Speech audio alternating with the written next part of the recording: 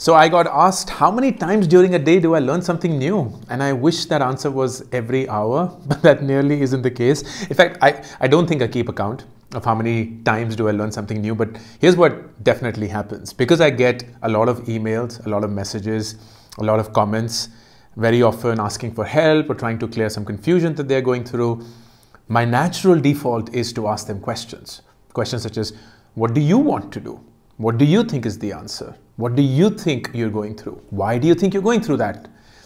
And invariably in their responses, I learn something new. I learn something about the generation. I learn something about their thought process. I learn something about just the defining attribute of what is it that they're going through in that age, in that circumstance, that I then try and extrapolate and make it into a mental model of sorts, so that the next time around I get asked the same kind of question, I in some way know what could be a potential response. So my way of learning is through questioning. My way of learning is through investigation. My way of learning is through inquiry.